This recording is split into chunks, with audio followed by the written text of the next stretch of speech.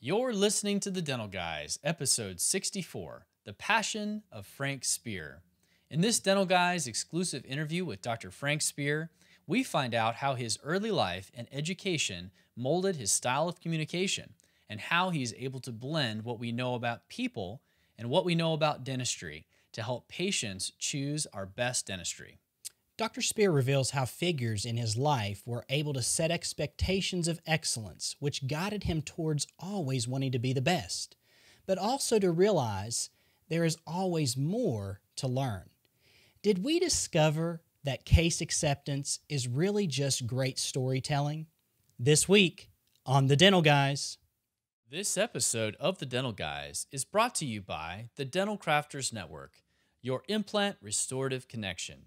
From surgical planning to patient-specific guides, quality implants, and final restorations, the Dental Crafters Network provides one relationship with infinite possibilities. Call 1-800-472-8302 today. That's 1-800-472-8302. And by restorative-driven implants. Understand, place, restore, and implement dental implant treatment from John and Wes, the Dental Guys. Go to restorative-drivenimplants.com right now to sign up for the next series of courses and take your implant education to the next level. And welcome to this week's episode of The Dental Guys. I'm Wes, the Dental Guy. And I'm John, the Dental Guy. Man. Okay, so you just read the show title. If you saw the title, you know what this is. And I mean, you know, what in the world, John? We started this podcast almost 3 years ago in July of 2018. And 2015, I think, was when we started recording, July or August, and released something in October. Yeah, it's been about 3 years. It's been about 3 years. And I just want to say that we are super humbled to be able to bring to the Dental Guys one of the greatest minds in all of dentistry, John. Yeah, and one of the biggest influencers, not only of our career, but really of kind of a multiple generations. You know, I think it's interesting. Yeah, that's the thing. That Frank Spear, who we're about to have, you know, this interview roll in just a minute. You know, in this interview, you hear him talk about the fact that he's been doing this a long time. And yet he mentioned the fact that in his latest workshops that he's sitting in on, that more of his dentists than ever are young dentists. And so Spear has had an influence, Frank Spear has had an influence going back to the days of, you know, the 70s and 80s and 90s. Where the culture has shifted from where he was teaching people that were 10 to 15 years out of dental school. Right. Now he's seeing more people that are 1 to 5 years out of dental school in his courses. Yeah. So, I mean, you're talking about a multi-generational influence in dentistry, and yet so many things have remained the same. And, you know, we were pretty excited about this because Dr. Spear, he's never done, I almost hate to call him Frank, you know, I mean, it's like, I know he's just a guy, but he's never done a podcast interview before, really doesn't do any interviews. Yeah, he doesn't speak outside of Spear Education. I really don't think any. No, except major meetings like the AO. Yeah. We saw him a couple of years ago at the AO, which was an amazing talk that he gave. And so, you know, he's not really, that's not his life right now. Does have a book out, which we're going to talk some about in the show, as far as what that's all about. I don't want to blow that too quick, but we'll talk about that. But this is not an infomercial. No, I mean, it's not like somebody called us up from Spear and said, you know, we want to have Frank on there so he can talk about his book. In fact, the first thing he said when we started talking before the interviews, he goes, you know, guys, I mean, this really isn't about the book. You know, let's talk, and maybe that comes up, but this is about, you know, just let's see how this interview flows, because he's passionate, and you'll see it come out. Yeah, it's great. About how he feels. I love what he said at one point in this interview. He said, you know, if you have a genuine respect and kind of if treatment plans are based on your love for your job, your love for the patient, it all kind of works out in the end if you just have an idea of kind of how to frame things for your patient. And I mean, Wes, I just want you to talk just for a few seconds about, how has your treatment planning changed as a result of Dr. Spear's influence on you?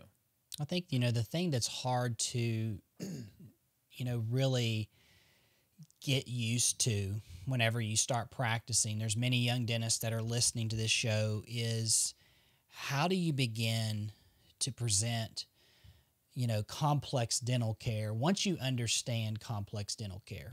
Like once you understand the science and how to do it, that's one thing you have to understand. You got to have the clinical knowledge. You got to have the clinical knowledge. But the thing that John and I, and for myself, when we really decided that we wanted to dive in to Spear Education, and the first course that we really took was a workshop, and we've taken seminars and things and local study clubs, but actually going to the campus and hearing Gary DeWood in facially generated treatment planning, the very first lecture we heard was not about clinical dentistry. Right. It was about you. Yeah, and why. Why are you doing this? Why are you here? And I think that's for every dentist, John. This is what it helped me. It's what helped me, is that it helped me to begin to establish, hey, really, why am I here? Yeah. Why am I doing this? And to be honest with you, you have to have that in your practice. You have to have a why. Why are you showing up to work today? And I tell you what, I understand my why, John, a lot better now because of what I've learned at Spear Education. And yeah, really, I think they've really focused me as well on that. And it's a focus. It is. And you really craft your whole practice around that, because if you understand, because I don't think a lot of people understand really why they're doing what they're doing in their practice. They're just kind of on a hamster wheel, and they know they need the clinical training, but they don't even really know where they're trying to get to. Right. And once you know where you're trying to get to, then all of a sudden these things all the puzzle pieces that are missing start to become visible to you. You start to go, okay, so here's what I need to know more about, and that might not have anything to do with clinical dentistry. It might have to do with, your team or your personality or how you need to talk to patients better, or it may be your veneer preps. It may be a little bit of everything. And I think that that's really been this conversation that we had with Dr. Spear was amazing, and we're just going to go right ahead and get right into it. I just want to thank Dr. Spear for joining us for this time. Yep, and also Ben and Ben Jen and Jen, really Spear shout Education. out to those guys over there at Spear Education for putting this together for us. And thank you so much, and enjoy. And welcome to this interview. We're pretty excited about this, as you guys can imagine, because John, how excited are you? Pretty excited. Dr. Frank Spear is here with us. That's right. You heard that correctly. And we know that, Dr. Spear he's a guy just like we are. He's just a guy. He does what we do, right? Dentistry. But obviously we know that he holds a special place in a lot of our careers because of some of the things that he's taught us, and we're very, very excited to get to speak with you today, Dr. Spear. Thank you so much for being on the show with us today. It's my pleasure, John and Wes. Looking forward to it. Well, one of the things that I want to dive right into this. I want to use our time as wisely as we can. We really, Wes and I went through a lot of discussion about what we wanted to ask you, because there's so many things that we could go, and we talk a lot on our show about clinical dentistry and about research-based dentistry, and all that stuff's awesome, and we've really geeked out with a lot of the other Spear faculty about that. But we felt that maybe for this interview, that it would be even more appropriate to focus on some of the areas that we know that you're passionate about, which is treatment acceptance, case presentation. But we wanted to maybe go back, because Wes and I talk a lot about mentorship, and we talk a lot about how do we learn to be the kind of dentist that we want to be.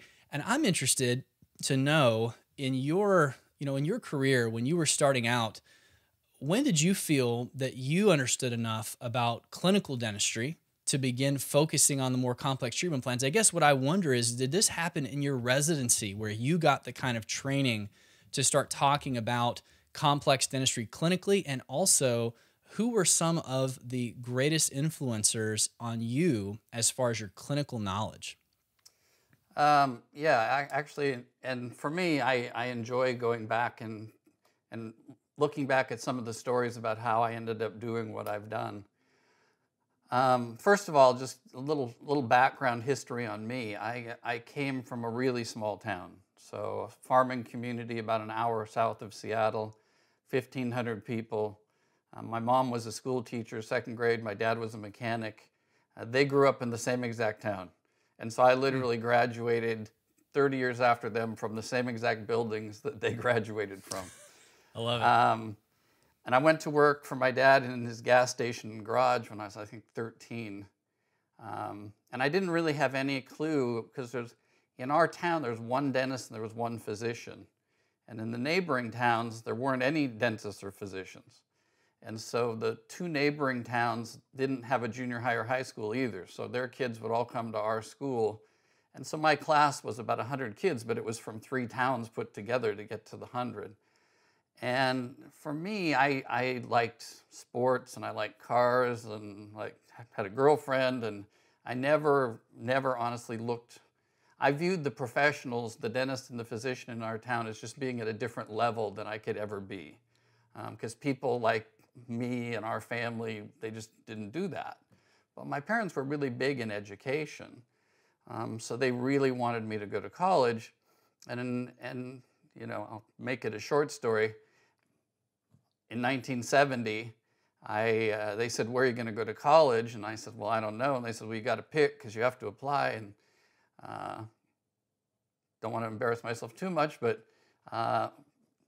Playboy magazine on the cover of the local newsstand in 1970 had an article that said, "Chico State, California, #1 party school in America."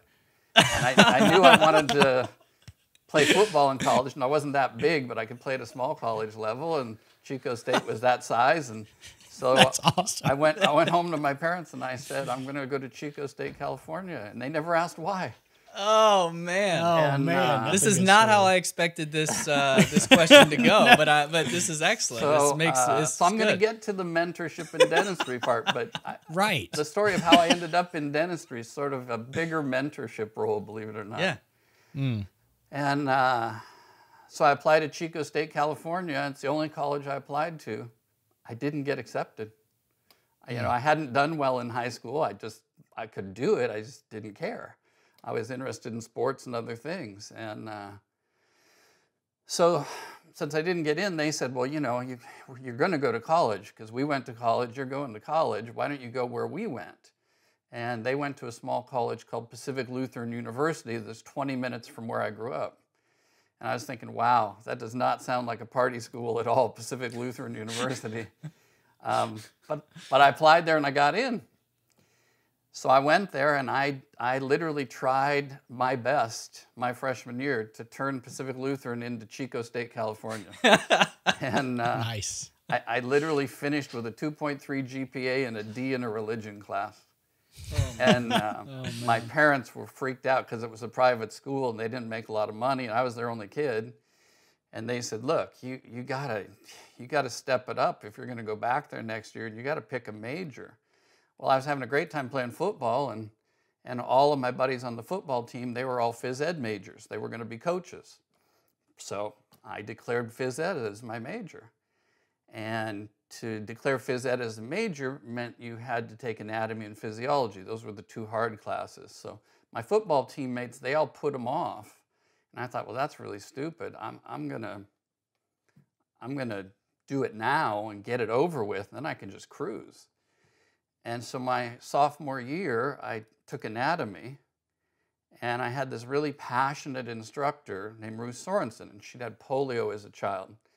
And so she had arm braces and leg braces, and I loved anatomy. And at the end of the semester, she says to me, "After finals next week, I'd like to meet with you." And I thought, wow, I think I've done well. I don't know why she wants to meet with me. The only person that ever wanted to meet with me was the religion professor, and that was because he couldn't tell whether he should give me a D or an F. And so after finals, and this is my first answer to your mentor question. So after finals, I go into her office, and she sits across the desk from me, and she looks at me, and she says, "What are you going to do with the rest of your life?" And I said, "I'm going to be a coach." She says, "Yeah, that's what I thought." She says, "What else you thought about?" "Nothing." She said, "Did you ever think about being a physician?" "Nope." "Dentist?" "Nope." "Veterinarian?" "Nope." "Physical therapist?" "Nope." She says, "Well, I think you should, because I think you're way more capable than you think you are." And she said, "So I've set up a meeting for you and I." And she got up, and we walked down the hall of the science building. And we turned in to the pre-med, pre-dent advisor's office. A man named Harold Laris, he was in his 70s. Harold Laris was a dentist. And Ruth Sorensen and I and Harold Laris sat across the desk from each other. And 15 minutes later, I decided to be a dentist. Wow. Wow. And from that day forward, I was passionate and driven. I got 1B, I think, in a lab the rest of my time at PLU. And then, when it came time to apply to dental school, I still had the belief that everybody else who was going to be in dental school was better than me. They probably came from professional families. They'd known they wanted to be a dentist their whole life. So I went into dental school thinking, man, I applied to like 12 or 15 schools because I just assumed nobody would take me. And sure enough, I got into the University of Washington, which is where I wanted to go. And then once I got there, you know, a huge mentor, believe it or not, became my senior dental student. We had at Washington at the time, we used to have a thing called vertical groups. And what a vertical group was is you had a senior, a fourth year, third year, second year, first year dental student, and an advisor. And you had weekly meetings, and they were there to help you, you know, with whatever your struggles and anxieties were. Well, my senior dental student was Dick Tucker Jr. I don't know if you know, Dick Tucker Sr. was just a legend in gold inlays and onlays and his Tucker study clubs. And he had influenced Dick Jr. so profoundly. And Dick Jr. is just such a nurturing guy. And so I didn't know much about dentistry at all, because obviously I didn't decide to do it until Ruth Sorensen had that meeting. And so what I would do is I would literally get done with a class, and if I had a free hour, I would just go find Dick Jr. And if he was treating patients, I'd just sit and watch him. Or if he was in the lab doing lab work, I'd watch him. And then I started realizing that I got issued a dentiform and I got issued a handpiece. And I would literally take my dentiform as a freshman dental student, and I would look at what he did in the patient's mouth, and then I'd go try and prep the tooth to look like his. And then I'd sit in the lab with him, and I would wax up that dentiform tooth, invest it, cast it, try and finish it. And he was a profound influence on me about what excellent dentistry looked like, because I didn't know. I didn't know about dentistry, really. And so my first two mentors occurred long before I ever got out of dental school, and it was Ruth Sorensen and then Dick Tucker Jr. And then regarding, you know, my parents were really passionate, as I said, about education, and I put myself through college doing photography for an interior decorator. I would go shoot houses and buildings, and I'd taken photography classes in college, but I'd taught myself how to color print back then. And so I would then go back, photograph them after they were done, and put these books together to show before and afters. Well, I started photographing everything in dental school when I was a freshman. So I would photograph Dick Tucker Jr.'s models and his inlays, and I'd photograph my dentiform stuff. And I started putting together little presents my second year in dental school to show my classmates what Dick was doing. And so by the time I was a junior, I actually did my first presentation to the State Dental Association. It was a table clinic on amalgam carving. And so I just was always passionate about trying to really, Ruth Sorensen to this day, I never go into a lecture without thinking, you know what, I could be a Ruth Sorensen for somebody in an audience today. That's right. I could truly help them see that they can do more than they believe they could do. Because that's really what she did. And so I've tried to carry that with me throughout my educational career. Now, in terms of the clinical dentistry and the competence part, there was Washington at the time in the 70s was really a powerhouse in terms of its perio-pros program. Washington, University of Penn, and BU Boston were really the three major big powers in perio-pros back then. And our director was a man named Ralph Udalis, and Ralph was amazing. He'd been through the perio program and the pros program, and then took over as the director of a combined perio-pros program. But he had left a culture of excellence. So we only took 2 students a year, and the big deal was Ralph traveled all over the world and showed cases, and he showed students cases. Well, we all wanted to be the students who he showed. So it was all about, is your case good enough that Ralph will show your case? And so it was a competition to see who could be the case that Ralph showed. So when I started that program, we used to have to do the entire perio curriculum, but we didn't have to do as many surgeries as the full perio students. And then we had to do all our fixed pros program curriculum. But what you did is he assigned you patients, and they were all full rehabs. And you had to do all your own lab work. You couldn't send any lab work out. You had to do some of the perio surgery yourself. You could have the perio grads work with some of it. Obviously, endo and ortho was done outside. But you didn't graduate from the program until you finished the cases you got assigned your first year. So you could be there 2 years, 3 years, 4 years. We had people there over 4 years by the time the cases got done. And so it was a 7-day-a-week job. It was literally, since you're doing all your own lab work, you were there 7 days a week. Sundays, you were there from 8 or 10 in the morning till 8 at night, because otherwise you couldn't get stuff done. So Ralph Udalis and a man named Bob Fauché, who was his assistant, were huge mentors of mine. And then we had an incredible perio program, and Saul Schluger, who actually founded the perio program at Washington, he founded the first perio program in the United States, actually at Columbia in 1948. And Bill Ammons, who was his chairman of perio when I was there. Those guys had a massive influence on me. And then in terms of other mentors, really Vince Kokich and Dave Matthews in my study club that was formed back in 1983 by a general practitioner, Ralph O'Connor, put all of us together.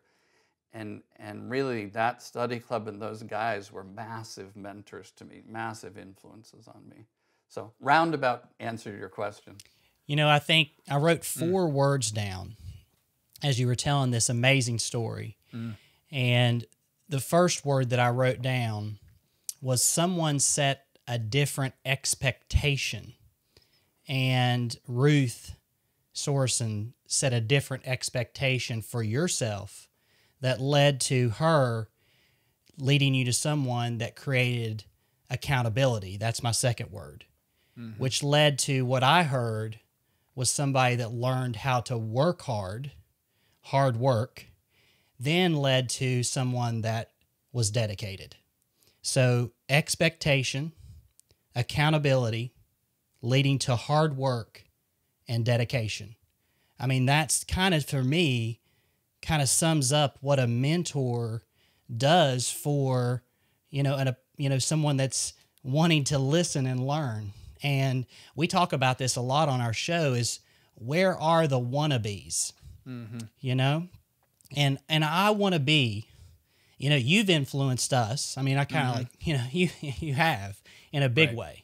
I mean, how I presented treatment today, and how John presented treatment today. You have influenced us, and you've influenced thousands of dentists. It's probably will never be known how many you've influenced. But these 4 words kind of stand out. John, speak to that just a minute. Yeah, I think that it's interesting to hear that there was a culture of excellence, and I think that is one of the things that we have seen through advanced continuing education. It's interesting when Wes and I talk about the difference between going to specialty meetings and going to GP-based meetings. You can't generalize everything, but there are some interesting differences we've found over the years as far as what's become a little bit more maybe marketing based or practice management driven Well, the culture's versus a different. culture of clinical excellence. And it sounds like that started earlier in your career through your residency. Not that you necessarily knew that was coming, but that drive was there. And I look at today's new graduates, and I think about that. How do taking that experience that you shared, how do you look when you train new dentists today, especially younger dentists? What do you see as being different about the culture, if there is a difference? What do you see are some of the greatest needs that you feel your organization is trying to meet with the new graduates? Yeah, I think, and I'll go back and I'm going to answer it. I've been involved in doing education. My first national lecture was in 1983 to the Chicago Academy of Fixed Pros. And if I go back to the 80s and 90s, and I look at the people that would come to me for education in the 80s and 90s, most of the dentists who were coming to me had been out 10 to 15 years. Many had been out much longer than that. But you didn't see a lot of them that came out and came to the courses I was doing, let's say 5 years out. And the ones who came back in the 80s and 90s, they came because they had gotten sick of the style of practice they had. Most of them were busy because there was a lot of patients back then. But they were doing just tooth-based dentistry, and they just were getting burned out. It wasn't fulfilling to them. And so I had this window of this very specific group of people. And then, of course, cosmetics came along also, and in the 90s, cosmetics exploded, and so then everybody suddenly wanted to add cosmetics into the window. What's interesting today, and I feel lucky in that we get, I don't know that, well, I don't want to say we don't get average, but we have a very unique situation in Scottsdale because we get a lot of young dentists today, way more than I ever had before. I mean, way more. There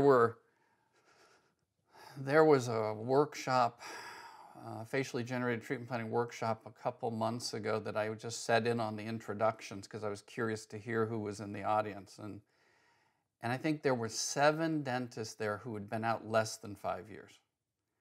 And 3 of them had been out only 2 years. 1 had just gotten out. And they were into it.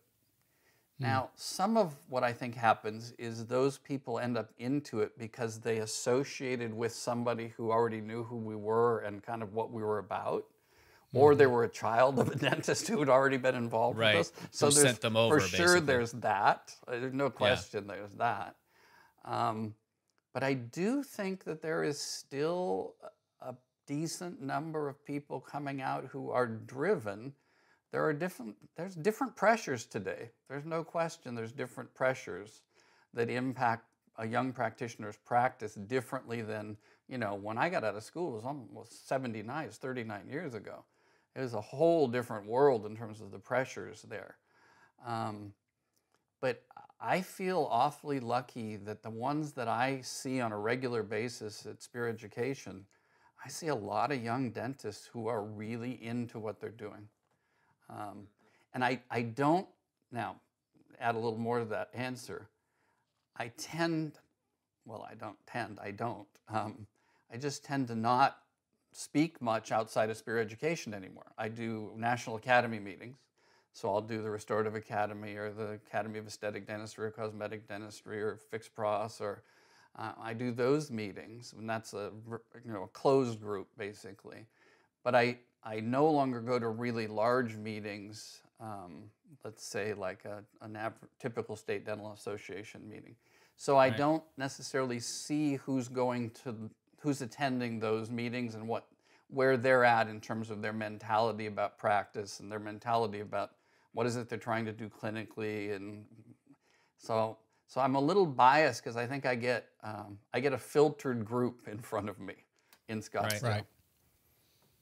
Yeah, And I think that's true. And I think that's a good thing that, you know, sort of the focus, as you said, that people show up oftentimes because they associate, they a lot of times I think know somebody that does know what it's about. And so they associate that with, you know, I want to get what he's got, you know, type of mentality, which is what you were doing in your residency and what you were doing in dental school through the story you told was, you know, I want to be like this guy. I want to be, you know, I want my case to be the one that's shown, you know, when we have the presentation.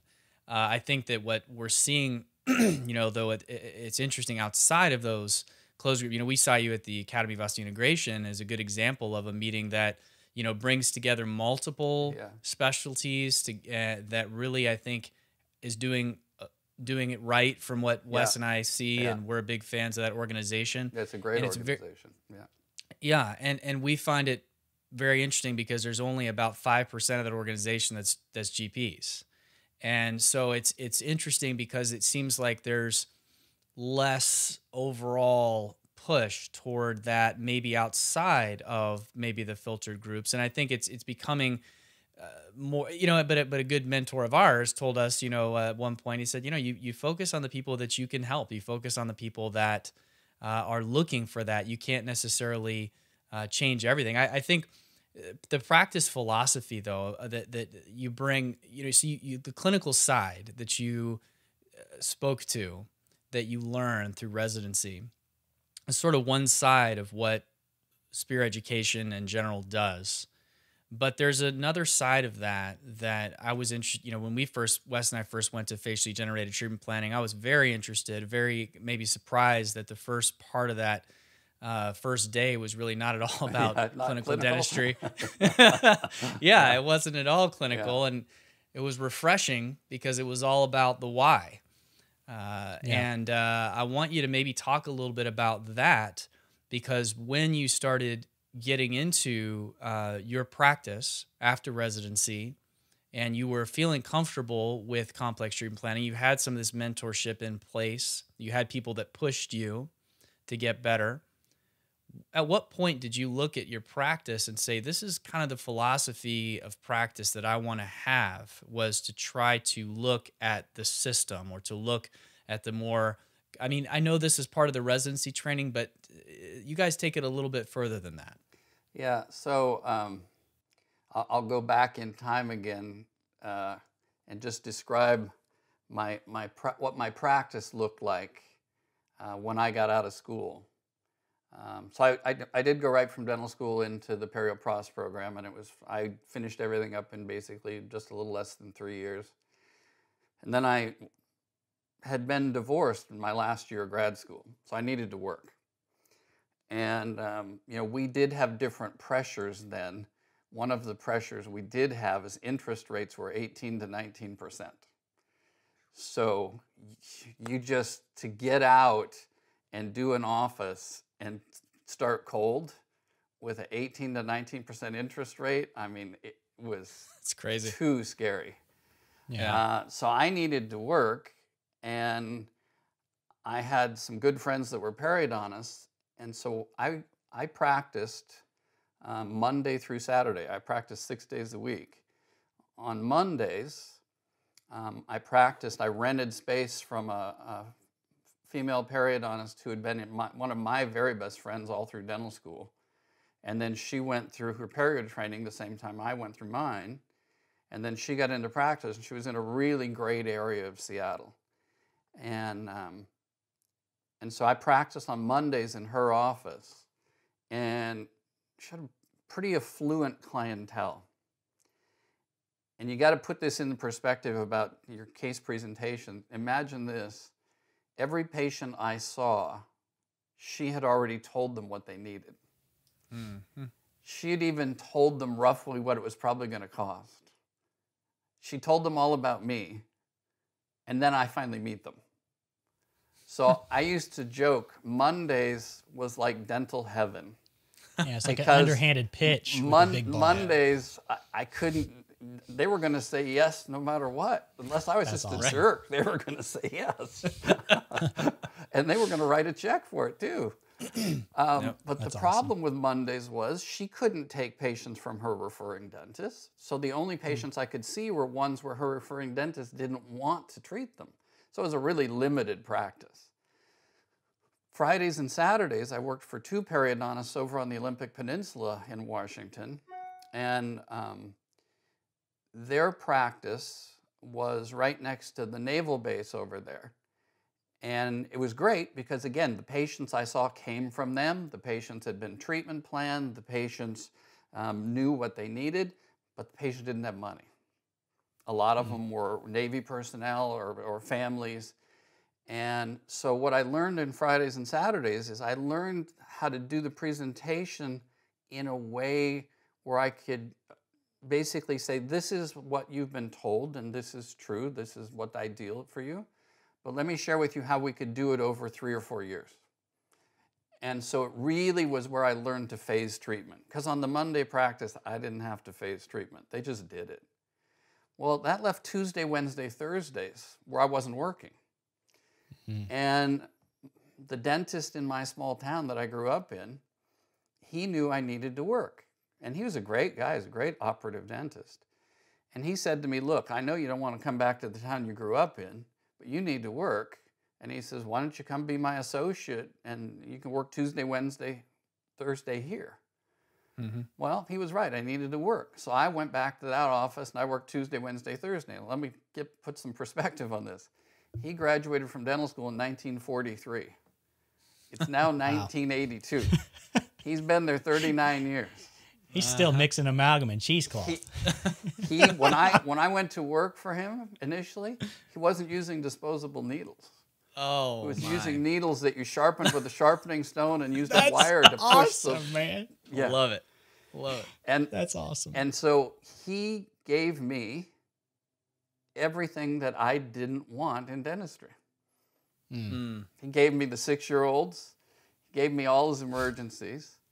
But because he was limited in what he knew how to do, he was a great single-tooth dentist. I mean, he really did beautiful crown and bridge. He did beautiful amalgams. But he was very limited in what he knew how to do. And a ton of his patients had complex problems. But they had never in their lives heard about what was possible because he didn't know it was possible. And I knew what was possible because I knew how to do it. But I had to marry how do I talk to these people who have never heard any of this before? How do I expose them to a concept and make him look good at the same time? Right. That's awesome. a huge challenge. And that Tuesday, Wednesday, Thursday, that's where I really learned my best presentation skills. Because the other places, those patients were already, they were pre-set up for me before I ever got involved. But Tuesday, Wednesday, Thursday, I was seeing patients of his that had been with him 10, 15, 20, 25 years and simply didn't know what was actually happening in their mouths. So does this make the point where sometimes it's the school of hard knocks and the as you I don't like the word evolve, but as you mature as a dentist and you put yourself around these people in your career early on, is that what helped you learn how to communicate? Was that the, for lack of a better term, amalgamation of people that came together? Yeah, that office in the town I grew up in was where I learned my best communication skills by far. And Interesting. So it wasn't going to courses. It wasn't reading books. It was really just putting that into practice. And it was, watching how people responded to the different styles of communication. Right, behavior, understanding behavior, and Yeah. just watching that. Yeah. And- Speak to your auxiliaries for just a minute, because you in your career, you've seen dental auxiliaries and you've trained them, and I can't practice without my dental assistants, and just mine today and how she interacts as I'm presenting treatment. I mean, it's It's unbelievable. It's like a marriage and a words that how they flow. It helps patients understand and get confidence and trust in you. Where did that really start to really click? Because coming out of dental school, even I, at the time in 2003, had very little experience working with auxiliaries.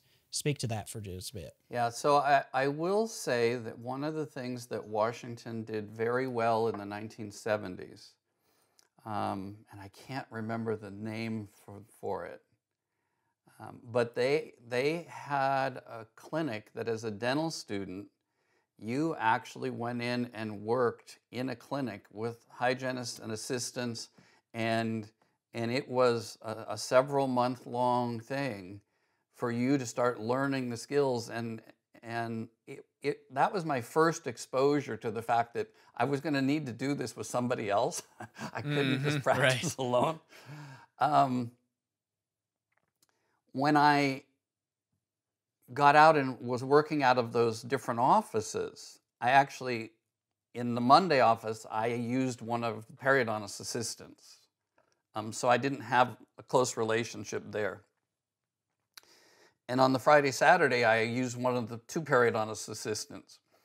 But it was really, again, that Tuesday, Wednesday, Thursday practice where I had my first, if you will, team member that I started to learn how to interact with. And I would say, as probably is true for most dentists initially, I wasn't necessarily an effective leader or communicator to them. Part of me kind of assumed if they'd gone to assisting school, they should know what to do.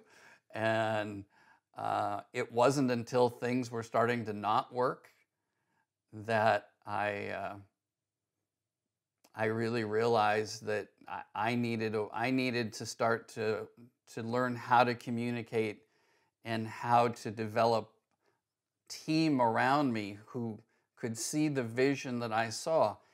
And my thing, and I think one of the things I'm most proud of right now with what we do at Spear, is we now have a curriculum for dentists and their teams to follow. It's been recently put in place. So literally, if a dentist had a certain topic, a certain clinical topic that they wanted to learn about online, we literally give them an entire curriculum, and it includes videos for every member of the team. And we give them assignments for every other week. The team now meets and has a discussion about the videos that the hygienist watched, the assistant watched, the front desk watched, the dentist watched on this particular topic. What does it mean to integrate that topic into their practice? But I didn't have that, obviously, back in the 1980s. So I learned team, again, somewhat through hard knocks. Things went bad, and when my joke has always been, when the pain is bad enough, usually you'll do something about it. And when my interaction with team became painful enough, that's when I realized that I had to learn a different style of leadership and a different style. Does that mean you're an introvert?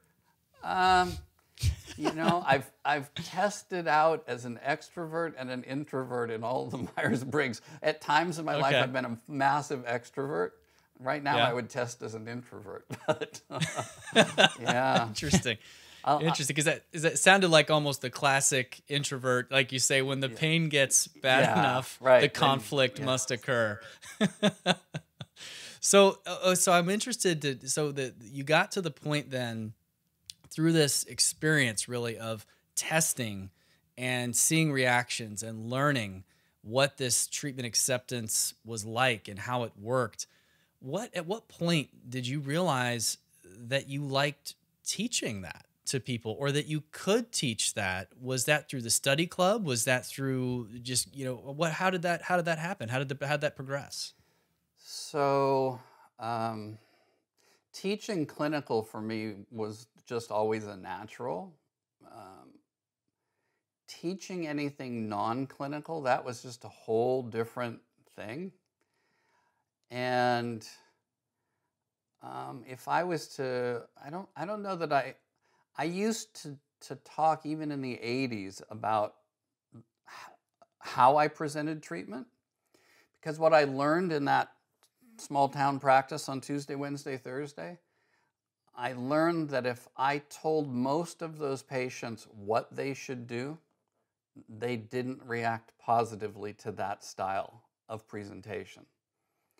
If I led them through what I saw and what I thought was going to happen if they didn't do anything, and then if I would say things like, now you don't have to do anything right now, I just want you to know this is what I'm seeing and this is probably where this is going to end up. And you probably haven't even heard this before, but this is kind of what I want you to be aware of this. And if you want to talk more about it, or you would like me to get the additional records I need to try and figure out what could be done, I would be happy to do that. But for now, I just want you to know at the exam today, this is kind of what and I'm talking about seeing patients of the dentist they've been seeing him for 10, 15, 20, 25 years. Right, right. When I would try and tell them, this is what I think should be done, a lot of times they would get upset with me. It would be, well, he's never said that to me. How come I've been seeing him for 10 or 20 years and you're this young kid and nobody's ever said this before but you? But when I would do it from a different perspective, the perspective of, here, let me make you aware of what I'm seeing happen and recognize you don't have to do anything right now. This isn't like urgent stuff most of the time. What I would discover is a lot of people wouldn't say anything, or they wouldn't say yes for sure. But it was amazing how many people 6 months, 12 months, 18 months, 2 years later would come back and go, I've been thinking about that conversation we had. I'd like to follow up more with it about what you think could be done. And it was me learning through doing stuff that didn't work. Yep. And discovering that some of the things I was doing actually were downright offensive to patients. I'll never forget, I mentioned Saul Schluger, who was the head that founded our perio program. And when we were in perio students, he's a legend. And he's like 6'4", and he's elegant, and he wears a perfect shirt and tie and vest and deep voice and perfectly trimmed mustache. And when he would speak, it was like this deep baritone, and it was like, and we're these young kids, and we'd say to him, Dr. Schluger, how do you get patients to do perio surgery? And he would look at us and go, what do you mean? What do you mean, how do you get them to do it? We're like, well, what do you do so they let you do it?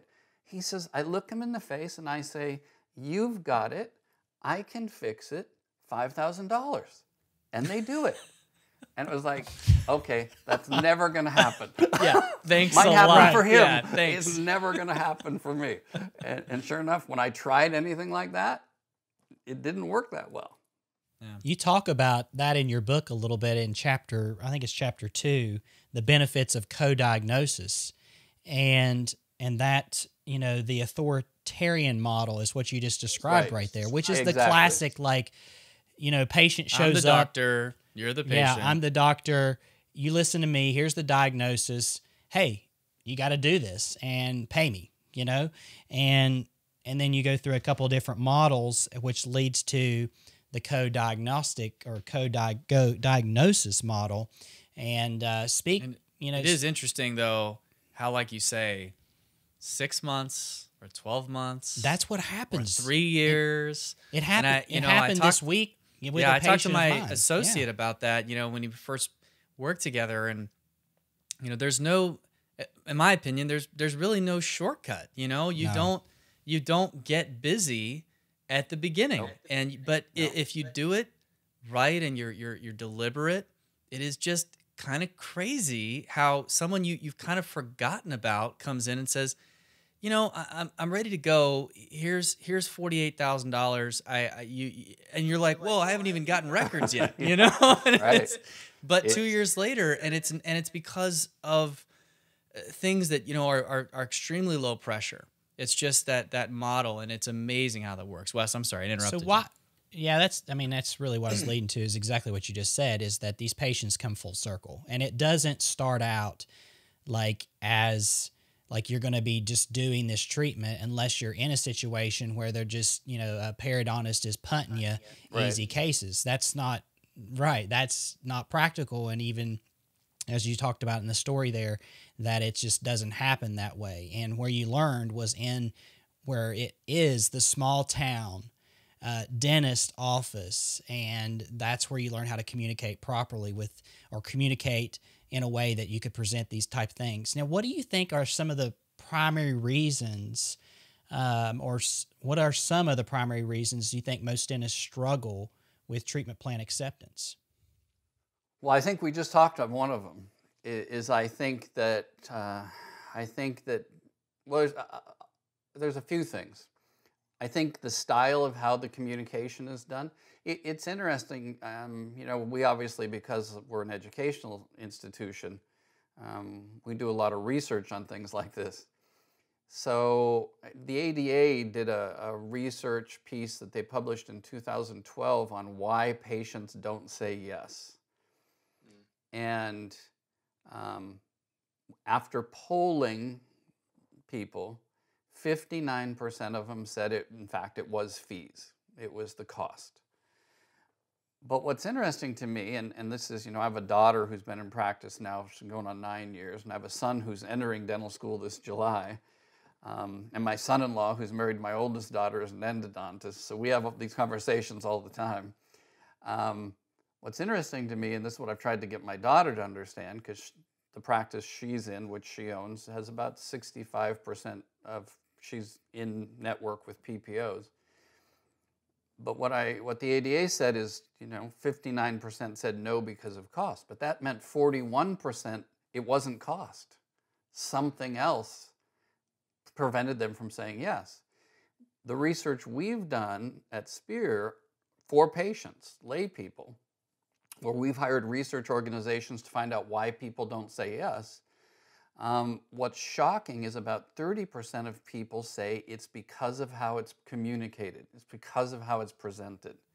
And in fact, amazing how many of them said, I left the office, I went to a different office, was presented the same treatment in a different way and did it. And so I think there's the style of communication. When you do the authoritarian thing where you sit down and say, you need 5 crowns, you need this, and it's $15,000. I don't think that a lot of patients like that presentation style. But I think a lot of dentists use that presentation style. If we go back to the why that you mentioned, the typical style, the authoritarian model is, I tell you what you need, and then I try and tell you why you need it, which is so backwards. Yes. It's so backwards. Let me tell you what I see, what I think it would be appropriate. This is why it's appropriate. Would you like to hear more about it, or are you interested in doing it? That's the co-diagnosis model in a nutshell. The other things that I will tell you is I think that some dentists believe patients don't want to hear it. And if you believe a patient doesn't want treatment, and you don't believe in the treatment for them, you will communicate that to them. It may not be verbally, but you will communicate it to them.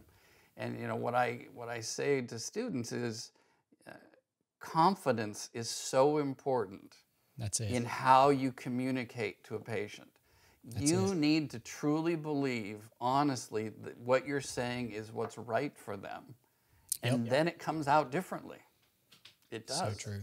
And that's where the clinical education side, I think, really hits hard. Is you have that's where it has to dovetail. You can't really have one without the other. No. At least if you want long-term success. I think if you're a great salesperson and you understand how to communicate, it does get you a certain distance. But but then you have your clinical dentistry sucks. There comes a point you can't fake it before you make it. You need to move. You just gotta you just gotta move to the next town, and so you start all over. But I think that's where that you have to have both. But it seems like it's sort of rare to have both presented. And that was why I think I was so taken aback in a good way by the fact that our first workshop experience Exposure.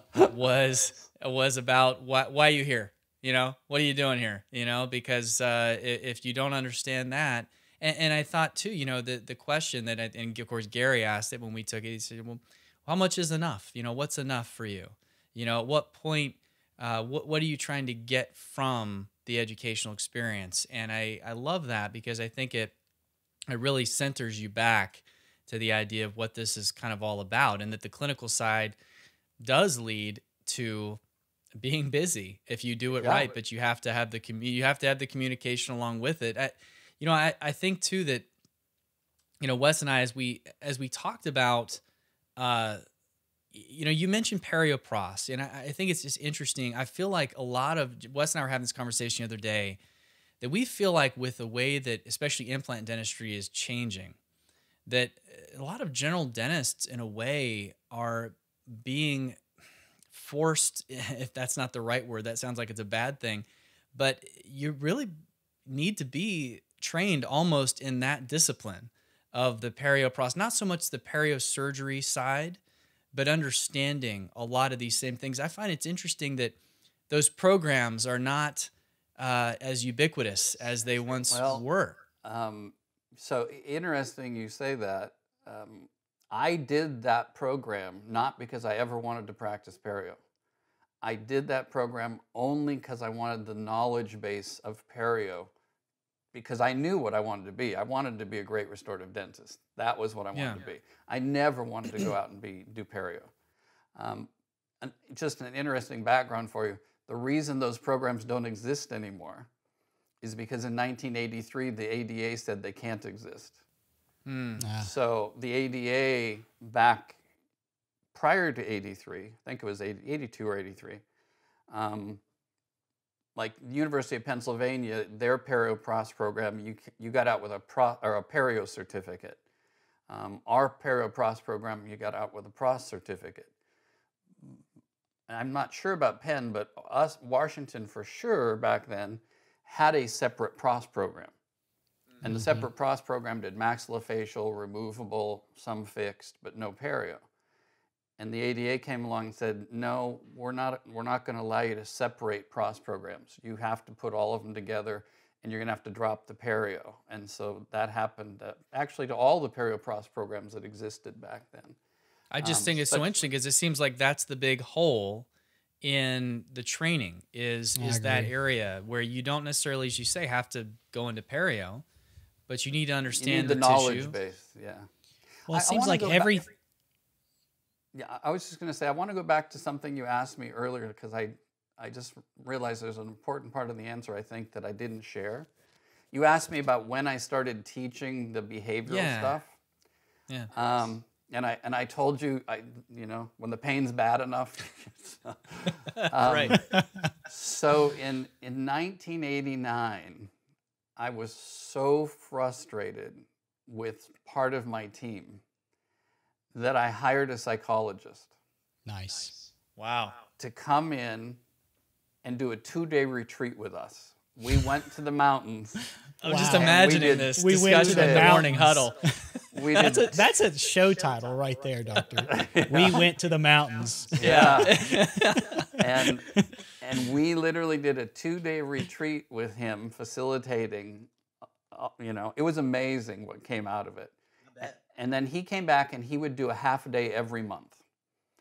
So that was the turnaround for me in terms of the team starting to work together. In 95, because I stayed in my small town. The dentist that I was associated with, he finally retired in 85. I stayed in that office. And John Coyce had gone to Washington's periopros program a year behind me. John and I had become good friends. And so John went into the Air Force when he got done. And in 85, John was free to leave the Air Force. So John moved to the small town I grew up in, and he and I took over that office together. And and we stayed in that office. I finally decided to move to Seattle because I had been living in Seattle and I was driving over an hour each way. So in '95, I moved to a new office in Seattle. But the first time I ever taught the behavioral on a big scale was I moved to my new office in March of '95, and there was a dentist from Vancouver, Canada named Bud Sipko, and Bud was just a great guy. And Bud was, Selection Research Incorporated was the company Bud used to work for. And it was all behavioral practice management. It was an incredible company. And he was the program chairman for the American Academy of Practice Management, their meeting in March of '95. And Bud said to me, would you come do a half day for the American Academy of Practice Management, totally non-clinical, on the behavioral things you've learned to get from when you got out of school to where you are today? So I did, it was in New Orleans, I did this 3 hours, totally non-clinical for that program. And for the next 10 years, because they recorded it on cassettes back then, for the next 10 years, I used to get letters. I got more feedback for those 3 hours than any program I had ever done. And it was totally the behavioral aspect of what had happened to me to allow me to do the clinical dentistry that I knew how to do. But I had to finally get to a place where the rest of the team was on board with it. See, I think, let me kind of bring it home here because we want to be respectful of time. And I'm having a great time. But one thing that I would like for you to talk a little bit about is that I've been thinking here, sitting here talking, we're talking about personality, and how do we change our personality to better communicate? I mean, you hired a psychologist in 1989 to help change the personality of your team. And I think that that's one of the reasons why those cassette tapes were so popular, and probably would be, you could listen to them today and they'd be applicable to, what we're trying to achieve as dentists to get our patients to say yes to treatment, or just better communication amongst your team and employees that you work with. So I wonder if you could give us maybe, and I'll change this up on you just a little bit, and kind of we'll finish out the show this way, is 3 things to help mold your personality into a great communicator. I know that's going to be hard, but is there 3 things that you could kind of share with us about personality and how better to communicate with our patients and team? I don't know that I'm going to describe what I'm going to say as a way of altering your personality, but it could be that that's how it's going to come out.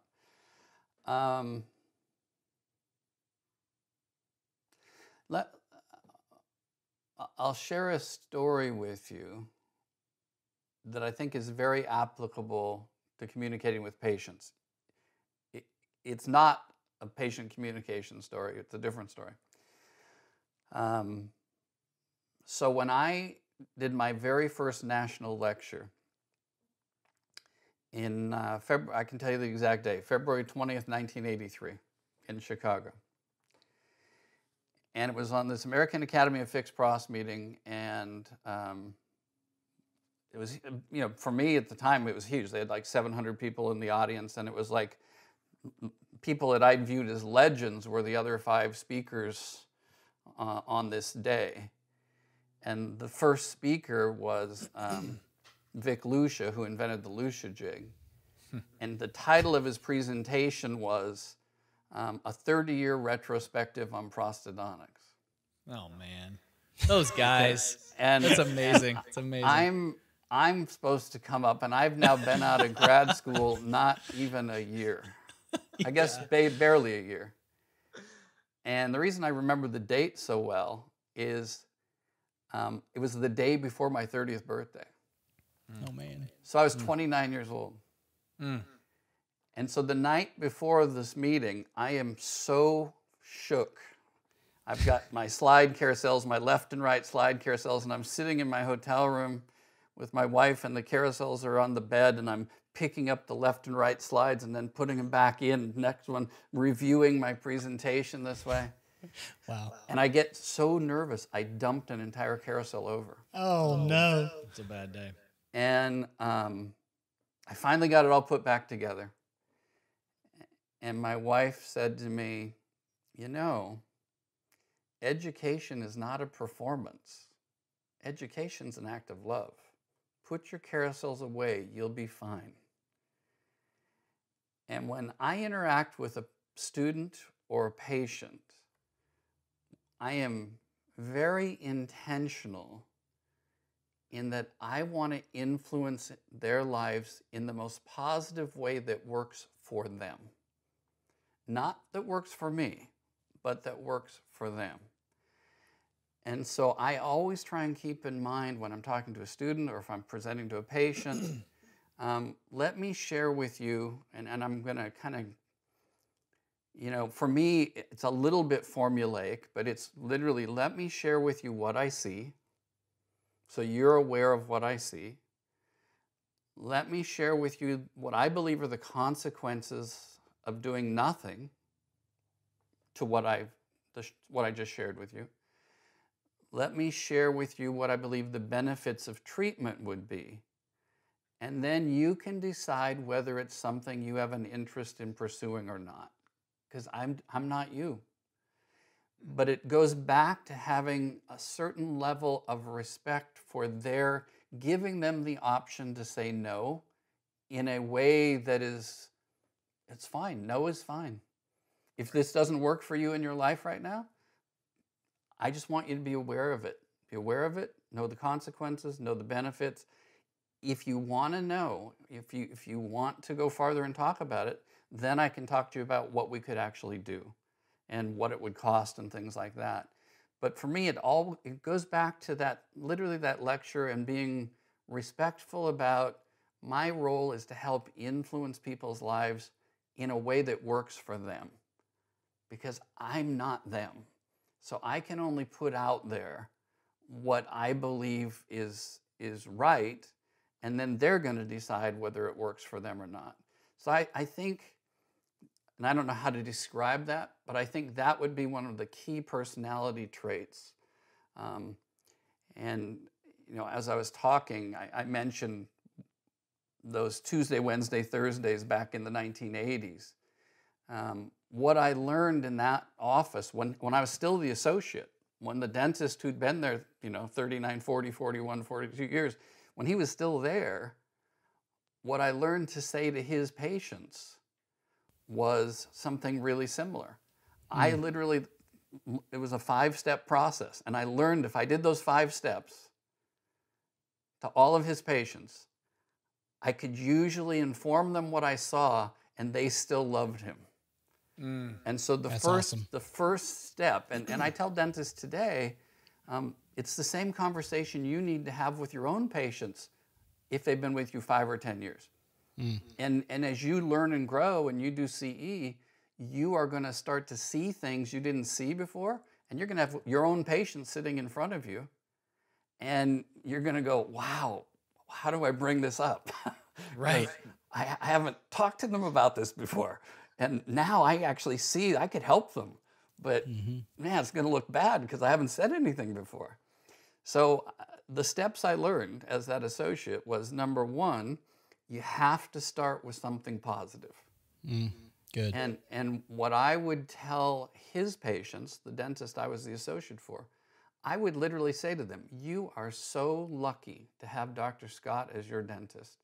I have looked at your record, and you've been his patient 20 years. Your gums are healthy as can be. You haven't lost a single tooth.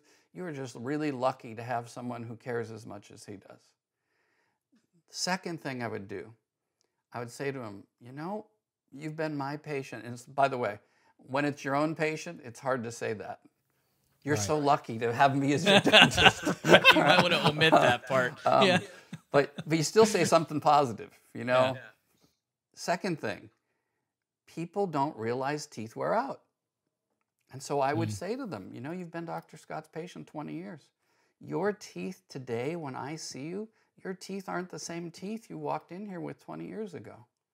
And so your mouth has changed in 20 years. And, you know, it's probably been slow and gradual, but now that I'm seeing you at this stage, first day I've ever met you, there's stuff that I see that probably wasn't there even 10 years ago, the way it is now. And the good news is, third thing, dentistry's really changed. And we can treat things really conservatively, and we can do it in different ways with different techniques and materials. So we've got the fact that overall things are really good, your mouth is changing, dentistry's changing, and then what you tell your existing patients is, as a dentist, guess what? I am trying to be the best dentist I can be. So I'm doing CE, and I am working on being excellent. And I am a better dentist today than I was a year ago. And I'm a better dentist then than I was 2 years before that. So your mouth's been changing, dentistry's been changing, and I've been changing. And I really would like to have a conversation with you about stuff we've never talked about before. And that's what I would say to his patients.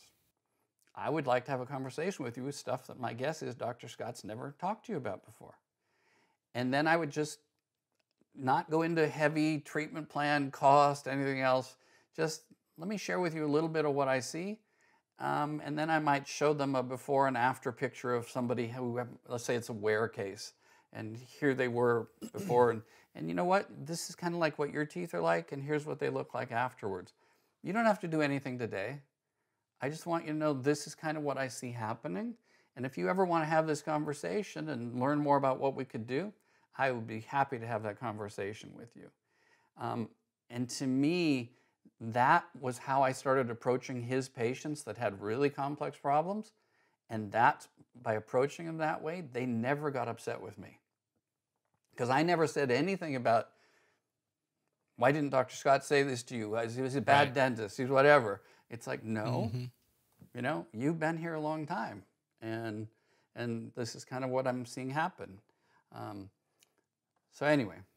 That's well, good. It's amazing to me that, you know, that some of the most effective communication skills in this area are not confrontational, really. Right. You know, and I mean, you know, I think that if you're not in a sales world, you think that sales is by nature a pressure sport, you know, and it's all about pressure, man. And, you know, there's a lot of people teaching that in dentistry as well. Yeah. And, but again, it just blows my mind sometimes to, you know, you mentioned the patients who say no, and, you know, some of the no patients are some of my best patients, you know, they're not ready yet.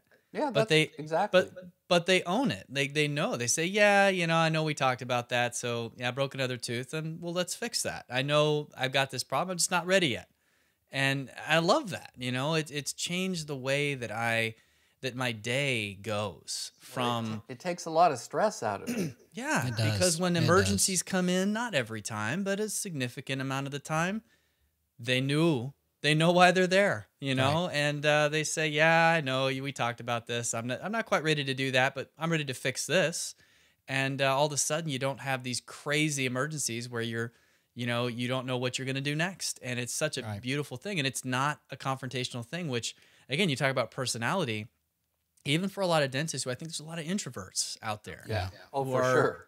Yeah. And they're really not great at confrontation. And this approach is beautiful. For even the most introverted personality type, you don't have to change that. You can just, like you say, it's all about having that love for the patient and the respect for them, that they're going to fit it into their life when the time's right. And I believe, you know what, patients feel that. And when you treat people well like that, they tend to treat you the same way in return. Not all, but most. Most don't take advantage of it.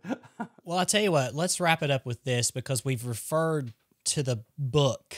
And what book are we talking about? And that's the book Case Acceptance in the Modern Dental Practice. And this was just recently released. And tell us a little bit about the book. And you wrote the book with a gentleman here that I don't know about, but talk a little bit about the book, and then we'll kind of close the show out. Yeah, so Adam McWethy, who is with us at Spear and has a tremendous background actually in behavioral knowledge, behavioral science.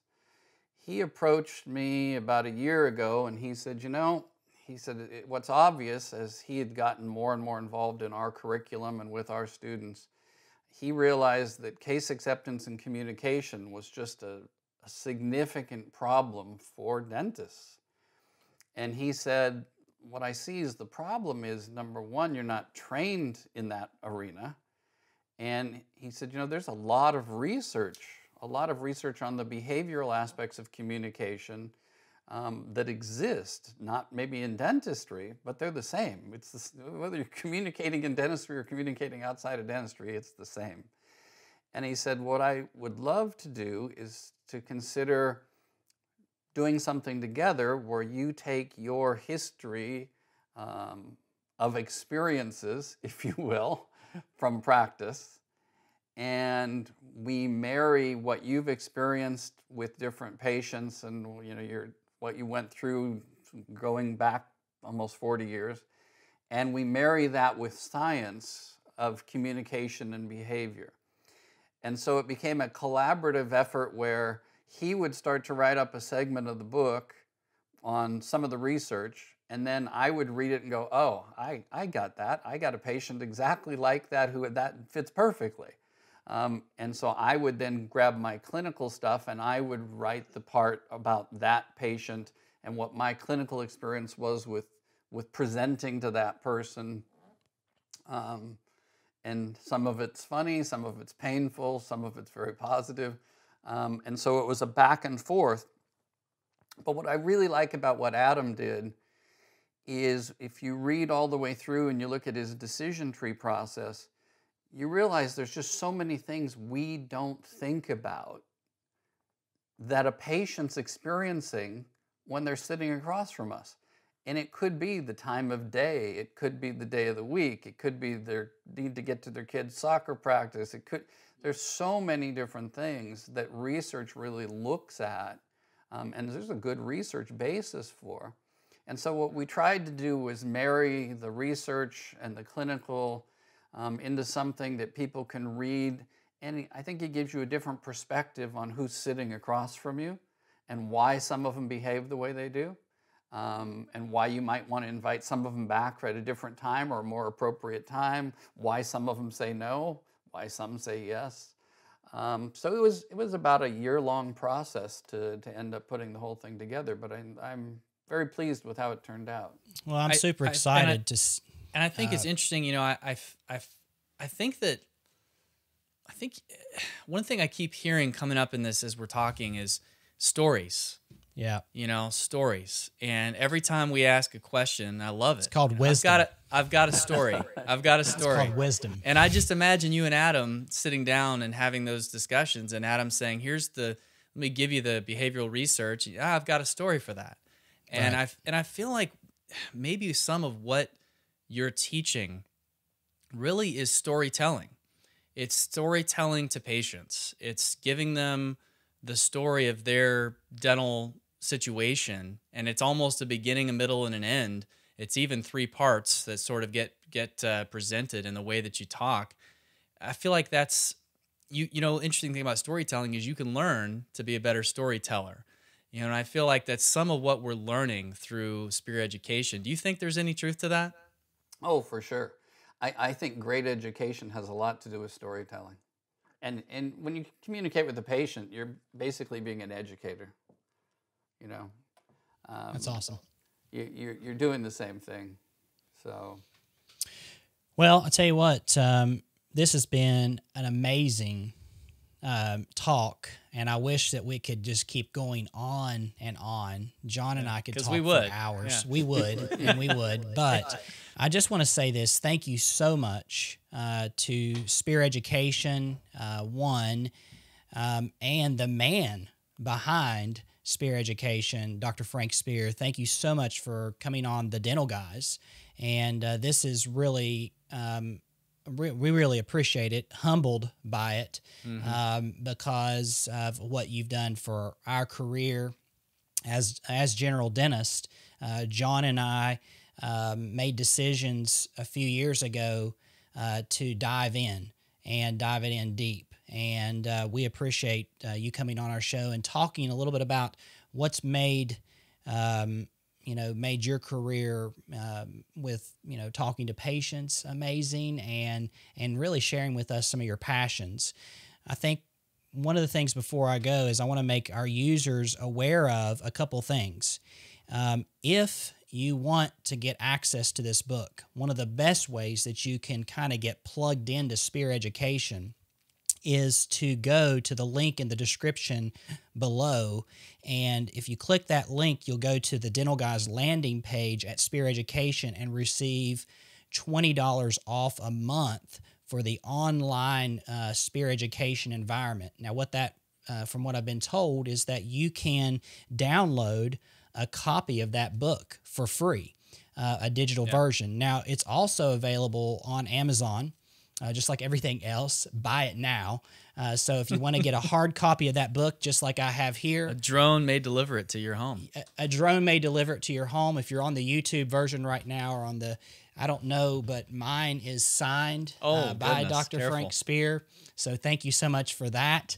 I appreciate that. Little geekery there for my nightstand. But we really appreciate Dr. Spear. Thank you so much for coming on our show. John, any parting words? And I'll give Dr. Spear the last words too. Yeah, thank you once again for Spear Education, Dr. Spear. It's been a pleasure speaking with you, and we look forward to continuing to learn more from you and from. We're actually coming out the next workshop we have. We're going to be interviewing Warren Dentition. Warren Dentition, and we're going to be interviewing Darren Deester once again. He's one again, of our favorites, John. He's one of our favorites. We're going to geek out with Darren about if you were okay, so here's Dr. Spear, and it's like he's a close second, but it's a close second, But we're going to be geeking out with Darren about some really cool full fixed removable implant restorations. Very interesting. But we're excited to be a part of kind of the Spear world a little bit through this kind of thing. It's been a lot of fun. Thank you very much for being with us.